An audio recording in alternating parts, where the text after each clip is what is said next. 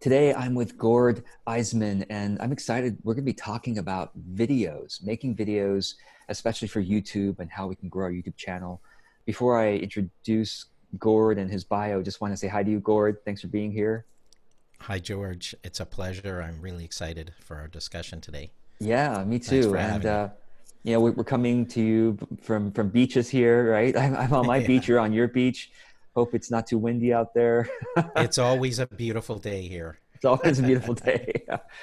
All right. So let me share your background with the audience and then we'll get going. So I'm just going to read your bio first.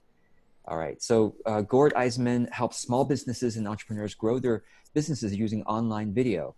He's had a long career in IT and in the business intelligence and project management sectors. And then Gord pivoted and took up a more creative and fun process of making, producing, distributing video content. And now that he's been doing it for several years, he developed a wide variety of skills to be able to help entrepreneurs, small business owners, and people on YouTube achieve their video goals and to solve their content marketing challenges. Gord offers clients a variety of services, including done for you, so you can make videos for you, and also one-on-one coaching through every stage of your video brainstorming, creation, um, marketing, including storyboarding, scripting, shooting, editing, all that stuff. Gord can coach you through. So, Gord, I'm excited to talk with you because I have some questions too that I'm sure Okay. you can answer. And thanks for being here. Thank you.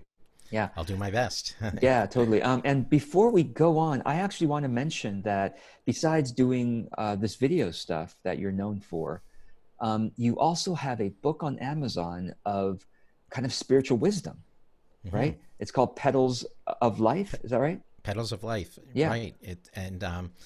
I made that in 2014, and it was one of those projects that really just lit me up inside. You know how when you start a project from beginning to end, and you don't know where the time went, and it happened so fast. So I knew I was really in my zone, and I actually even wrote my first poem in, I don't know, a long time, and I just loved the process. And that's where I started to really get excited about the visual side of media. And I was into photography for a long time, and through a camera club I belonged to.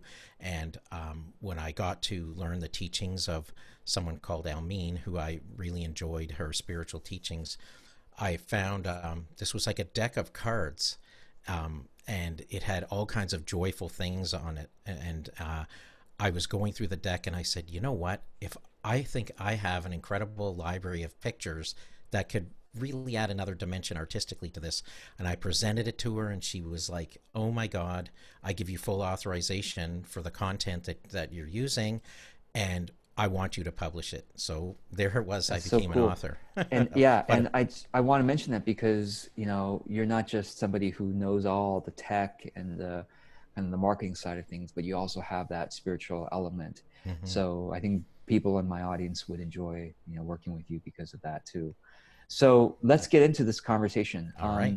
You have a lot more experience about making videos and especially on YouTube than most of the people watching this. But a hmm lot of people watching this want to succeed with YouTube, especially. We could talk about Facebook video too, but let's actually focus on YouTube Sure. now because YouTube is Absolutely. such a bigger place for getting views of our videos.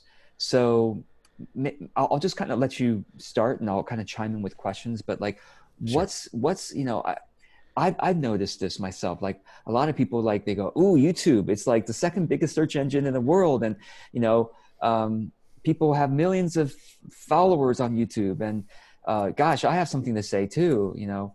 And then they put their video up there, and they get no views, and hmm they get one view or five views, and they get so discouraged because they're like, "I can put my stuff on YouTube, and nobody is finding, and nobody cares." So, what's your coaching around that dynamic and Okay. that experience? Well, I'm just going to give you a little bit of background first. So before I dove into YouTube, I was, I don't know if many people know who Brian G. Johnson is, but I took his course called Trust Funnel Academy. And from that, he started something called Tube Ritual, which was where we got deeper into video. So I was originally learning about product launching and things of that nature. And video was kind of something I was really interested in, but haven't, dived deeply. And he said, we're starting out the Facebook group with a challenge, and you're going on camera every day for like the next it was for the month, okay? And I was the kind of person that hid behind whiteboard sketch videos. That's what I had mastered at that stage, because I thought, I'm never going on camera because I don't have to, because I can give my message out through things like whiteboard sketching and hide behind PowerPoints and things of that nature. And then I realized, well, I love coaching, and that's, I eventually decided that I wanted to go all in on video and develop the skills to help people that maybe had the apprehensions that I had, or the fears, overcome those things. And because I have the project management background and consulting and high-end consulting in my IT days, I just knew that it was natural for me to be able to do a lot of coaching to help people. So what happens is, when people go to start out with YouTube, they're all excited by what I call the vanity metrics and the success of all the popular influencers and different channels that they love. And they think, oh, wow, I can just like jump on and achieve something similarly, and, I'll get going, and, it's going to happen. But the reality is, I say to everybody pretty much, it's a long game, and it's a long game more than anything because you're going to learn so much about yourself in the journey. Because you'll start out, you're going to have to learn about the gear, you're going to have to learn about how to improve with each video you put out. This is, again, if you have, it all depends on what your definition of success is, and I think that's why people need to think about that before they dive in, and then, spend a certain amount of time and then start scratching their head because they didn't really think about what the outcome was that they wanted to achieve. So a lot of people go down the path, they dive in, and like you said, George, they produce a video or two, they don't see the views, and there's all kinds of, techniques and things that you can learn to help yourself get discovered, and they're different for people that are new YouTubers versus ones that have been around for a while, and it all depends on your niche and all kinds of other dimensions. And so you're learning all the time, and I loved it because my career was involving analytics. Okay, and so YouTube provides tons of analytics. So I started to study YouTube SEO and all that stuff and apply the principles, and with some good mentoring and coaching for myself, I developed the skills and decided to take my deeper dive niche. After I did a variety of videos on educating on video, I started to dive into something called Camtasia, which is a very popular screencasting video editing software. And I chose that direction because I believe that 90+% of the content you see on YouTube doesn't have to be done with, DaVinci Resolve, Blackmagic, cinema grade video editing technology for you to get a great result. So I want to help people get there more quickly, and take on and learn more skills as they're ready, if they want to. And that's why, it's there's so many dynamics involved that YouTube is a long, that's why it's a long game, because it's a big self-discovery experience in the process. I know I went a little all over, but Yeah, I wanted to no, touch on a variety of things which will unfold in our discussion. totally. Yeah. So you mentioned that people don't really understand what their goals should be, or, Mhm. well, first it's like, oh, I'm going to put a video up and then I'm going to be famous, or I'll get lots of views or whatever. But what is reasonable then, for us to expect, maybe, in terms of setting goals in the beginning? Yeah. Yeah, this is very important. I actually learned the lesson that every video should have an intention and a goal in mind. So are you on, I'll give you an example. To appreciate what you're doing when you set out to do YouTube, are you using YouTube to help you succeed in marketing a business that you have, and YouTube's like just a part-time and augmentation thing? Or do you want to vlog and get into a whole different kind of level of video editing to do fancy stuff to show people, B-roll and experiences and travel and all kinds of, interesting things? Well, is your purpose there to help business, or is it to get YouTube famous? And this is why I say people should try to figure out, but they always say, discover your niche and focus down. And it's a challenge for a lot of people, because if you don't have the passion for what that scope of your niche is that you end up pursuing, it's going to be hard to get consistent in publishing. And you talk all about consistency, and I don't know anyone that's more disciplined than you, George, and consistent with that. And how hard it is to build that muscle to sit down and create when you don't necessarily feel like it. So imagine if the passion isn't there, you're not going to jump into, because the work to continue to improve on the quality of product that you produce, whether it's tutorials like I do or vlogging or whatever, there's always stuff to grow and learn and change up to keep things interesting. So I think people need to have a strategy for what they're going to do on YouTube, unless they're just opening up the channel for fun. And a lot of people do that just to post videos to share. But I get a lot of calls from people, they know they've established their small business, and there's a lot of people in our Master Heart community, and they've done a bunch of videos, and they don't really utilize a lot of the tools and features and capabilities that they have in YouTube to help improve their chance of discoverability in search. Because, to be honest, many realize it can be overwhelming. But this is where I say people are going to learn a lot about themselves in the process of trying to build out a YouTube channel. But knowing the reason you're there for, and having intention with each thing you produce, will make it easier for you to accept the big picture that you're moving forward on.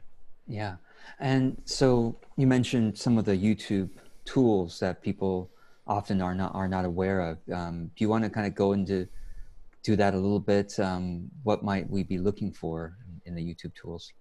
Okay, so well, there's tools inside YouTube. Like there's a lot of analytics data that's provided for you, where you can do things like analyze how long people stay and watch a video, when do they actually drop off. You can see, based on how many times your video is shown, your thumbnail, that you can understand how many click-throughs happen on a certain number of impressions. That means how many times your thumbnails are seen, so that you can learn things about, am I on target? How do I look compared to my competition? I will always do searches to compare the content that I want to create. Even before I create a video, I go out and search. And if you're out there with the intention of growing your channel, that's part of your goal, and maybe you want to earn some AdSense revenue and affiliate income through doing other things, well, then you want to know what people are searching for. So there's techniques inside YouTube to actually use and search the keywords and understand the key phrases that are used, and comparing videos with competition and in the suggested list. And then I also use third-party tools like TubeBuddy and Morning Fame, which are also keywords search and analytical tools that help me do that analysis. So I'll know, for example, pardon me, if I want to compete on a very popular topic, like on a YouTube video, I know that I don't want to match a keyword phrase for like the most popular video. I'll want to do more of a long tail, extended version of the title, and see if there's search value in that, and so that I can be found with maybe not having to match on the exact keyword phrase as the top videos. And I want to give my videos a chance to be seen and be found. So you use the tips and tricks in the metadata and in your title and thumbnail. These are things inside YouTube, because think about it. It's like a bookstore, right? If you're looking at YouTube, you see the thumbnails, it's like your book cover. If that's not even attractive, you may not even look at what the video is about, right? So it's so important, the title and the thumbnail. And there are people that spend hours on perfecting thumbnails just to put those out, believe it or not. And so you get to learn the tricks and where to focus and how to evolve and do a good job on creating your branding style that will work on YouTube. And so there's a variety of tools that you can use, and I mentioned a few things. YouTube's analytics, which there's all kinds of stuff to analyze your audience and your retention metrics. And then I do a lot of comparative analysis. So I mean, you can go in a lot of detail there. But Yeah. that gives you an idea of some of the different kinds of tools that I use to help me, and I think that's a very important thing, is that once you've sort of focused on your niche and you know what you're doing, now you want to learn about what topics you should be creating videos for if your goal is to compete and build your authority out on YouTube. And that's why I say a lot of small businesses want to be known and be shown and get discovered for their expertise in certain subject areas. And that automatically helps me, because when I meet somebody new, they're likely coming as a lead from YouTube, and they see my channel and they've consumed a bunch of my videos. It's almost like they know me before we say hi. And so it can be a very powerful tool for you in your marketing to help you get discovered. Nice, nice. So do you have any hardware recommendations for succeeding on YouTube, or just making good videos? Oh, okay. So, well, that can cover everything from Yeah. webcams to DSLR cameras to capture cards to lighting. And I say, it sounds cliche, but, work with what you got. It all depends on what kind of budget, because not everybody is going to want to invest a lot of money. Like, I'm just now very close to upgrading my DSLR to a 4K DSLR, and it's, fortunately, I just was the recipient of a grant, and I'm going to be upgrading some of my gear. But I think this is where coaching and mentoring can come in, with just like a little bit of consultation. And someone like me discusses with the person to find out, what affinity do they have with technology and gear? Because if they don't have that, you're not going to go. There's no point in trying to convince them that they need a mirrorless or DSLR camera to run and do live streaming, and have to go into all the nuances that's involved there, and hooking it up through capture cards and other software to run your broadcast that's very sophisticated. They may be, a phone will be more than enough for them to handle. So you need to talk a bit about, where they're at with their skill level, what budget, and are they willing to invest in what they're doing. And sometimes if their goal is something that it may be beyond what they thought it was, so they may tell you that they know what they need, but what they really told you is what they want from what they've learned and seen from others. And it's like today I got asked, can you recommend a ring light for me? Okay, so a lot of people do use ring lights, and they're great because they provide a nice big circle of light. But if you have glasses, you might have problems depending on how you're going to utilize and position that ring light. So I would have a discussion, rather than just because somebody saw a video that uses a ring light, oh, I gotta have one of those. Just be sure that they're making wise choices for themselves. I didn't go into specific gear, but I'm just say, like, I'm using a Logitech 4K Brio webcam now. I used to use the C920. I still have that here. So if I want to do multi-webcam, and the C920 is a great product. I mean, for going live on YouTube like what we're doing, you're kind of maxed out in your broadcast live at about 1280 by 720 on something like Zoom. So you don't need super fancy gear, and phones produce more than enough quality to achieve that. So Yeah. it gets into a discussion on, what is it you're doing with your video? And, so we have a discussion, we work through the variables and position, what kind of gear makes sense for what they want to achieve. That's how I go about it. And that's one of the things you offer people, is you offer, or at this time anyway, as of this recording, you're offering those who are watching this a 30-minute free consult with you. So that's really Yes. cool, and grateful for you. And of course, obviously on a Thank you. first come first served basis. I don't know how many you can do on this, but I'll be sure to put the link below so people can like Thank you. contact you and do that. Another question That's I a have. perfect example, by the Yeah. way. Some people just, I know I want to improve my gear or my microphone. I want a little better quality, but I don't know what to look at, and coming up with a few options that make sense for what their affinity is for using the gear and what their desired outcomes are. We can come up with something fairly quickly as an example, right? Yeah.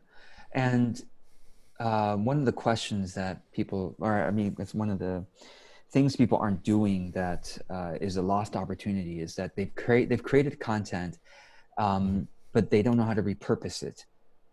for Hmm. YouTube. So maybe you can just talk for a few minutes about that. What is repurposing content, and why is that, a great opportunity for people?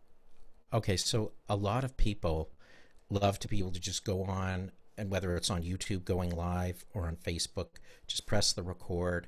They feel fine to do their thing, serve their community, and produce a video. And there are some people that do, half-hour shows, hour-long shows, and with intention they cover a lot of points. Let's say they may cover a topic and they cover 10 points on it, or they may have an amazing interview with somebody and they've already planned for it and cover a whole bunch of things. And once you've produced that video, or once it's been saved, you now have, I consider this kind of content a vault in itself, because um, if I was to take something that was a longer stream, like half an hour on YouTube, you could create a playlist that broke down into certain strategic messages that you want. So, for example, I did an interview with Evan Carmichael, and I broke it down into 2 or 3 videos with 10 nuggets on this, and here's my part of my live coaching session that I had with him. And it's just easier to consume, and that's what it is. It's about meeting your audience, and not everybody responds the same. Some people like to listen on audio, some people like to see video on YouTube, some people like to just watch it in a Facebook feed with closed captions, and maybe they don't want to watch it, right? So, but people have that aren't like video editors at heart, or don't want to really dive deep. Why wouldn't you want to repurpose or use something that you put some great effort into, and chop it up into some meaningful segments that are more snackable and usable, right? So as you know, George, on different platforms, different lengths of time of video are more palatable and consumable, right? So you can get away with much longer content on YouTube. For example, I just did a 50-minute review video of the new Camtasia 2020 release, and it's doing extremely well. But wow, it took me a long time to plan that out, and it's like literally 10 to 12 mini tutorials brought together, but I did it in a way to build up something that I wanted to show. But now, if I want to, and I've already done it, I've gone on a few shows, I'll pull 2 or 3 of those segments out and I'll talk around it. So you can take things and use them in different ways. And repurposing on YouTube, some shorter segments in playlists, I think goes a long way. And that's why I think every piece of content you make, think about its purpose, and repurposing is something of value in there as well. Yeah, that's helpful to hear. So thank you, Gord, for the work that you do. And I just want to mention again, you are offering everybody watching this a 30-minute one-to-one session with you if they're On wanting to get anything about serious. video. Yep. Yeah, if they want to get serious about making videos, they want to really build out a YouTube channel that can, tap their potential. Yep. That time with you is very valuable. And learn about video editing, because that's Yeah, a lot of what I do and educate on my channel, so that awesome. I say any topical area that I can help you with related to video can be of conversation. So Yeah, awesome. And I just want to mention the kind of services you offer. You do video editing and production for people. You help people get their YouTube channels set up and their strategy for growing on YouTube. You help them repurpose, existing videos that they have. Maybe it's long or short videos that can be chopped up into, like you said, more snackable content. mm-hmm. You help people get video testimonials produced, right? And of course, video editing, you can train and coach people on that stuff too. So anything Yeah, else you want to say before we complete this interview? sure. I was going to say there's one other offering I'm going to be working on, and it's going to be, it may be my first course or second, depending on the timing of things. I'm going to be working on a project to do to educate on live streaming and repurposing video, so sort of a combination. We've touched on some of the angles there today, because I think the timing is very apropos, and I've got someone that's also a specialist, and I'm really excited about that, because the timing's great for people to learn and grow with what's going on now through learning. So Yeah, that's awesome. that's one of the other things up next. Exciting. So, of course, I'll have links in the video notes for people to schedule that 30-minute one-on-one free consult with you, and your Okay. website. Of course, we're going to put your YouTube channel link so people can go and see actually what kind of traction you've been getting. So that's Mhm. exciting. Thank you so much, Gord, for just being a resource, just for being so generous and sharing your knowledge. And I hope people will go and take a look at what you're sharing out there, and schedule some time with you. Thanks, Well, Gord. thank you. Thank you, George. It's a pleasure. Okay. Thanks.